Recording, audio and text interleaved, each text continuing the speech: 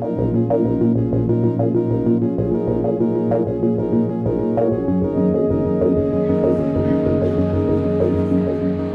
it's called Paints of Peckham.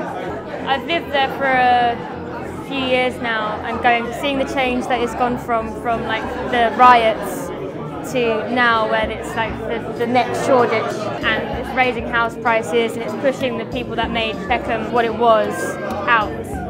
And it's basically an object that passes comment on the regeneration of Peckham in the form of a satirical object highlighting the change in the community.